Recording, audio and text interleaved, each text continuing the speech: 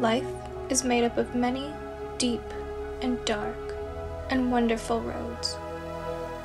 And essentially, it's our decision to drive down whichever road we want.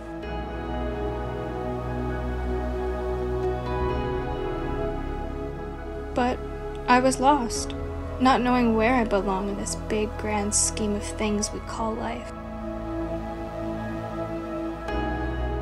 And I found myself constantly searching for the right path and ending up at dead ends. But then I realized the right path is the one that I'm currently on. And it's the path that's always leading me back home. My home away from home. My sweet little safe haven. And I was on this mission, searching for my happiness, to only realize it was here this whole time.